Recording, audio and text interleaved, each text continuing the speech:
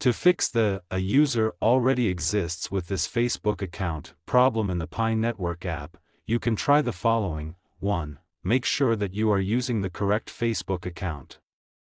If you have multiple Facebook accounts, make sure that you are trying to log into the Pi Network app with the account that you used to create your Pi Network account. 2.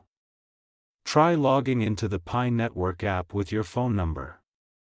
If you created your Pi Network account with your phone number, you can try logging in with your phone number instead of your Facebook account.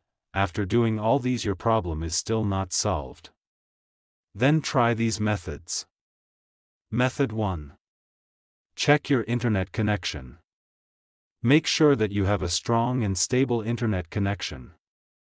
You can do this by trying to access other websites or apps on your device. If you are not able to connect to the internet, try restarting your router or modem. Method 2. Update the Pi Network app. To do this, go to Play Store. Search for Pi Network. Go to Pi Network. If there is any update, update it. Method 3. Clear the Pi Network app cache and data. This will remove any temporary files that may be causing the error. To clear the app cache and data, long press on Pi Network app.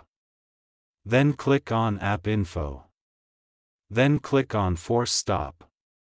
Then go to Storage Cache.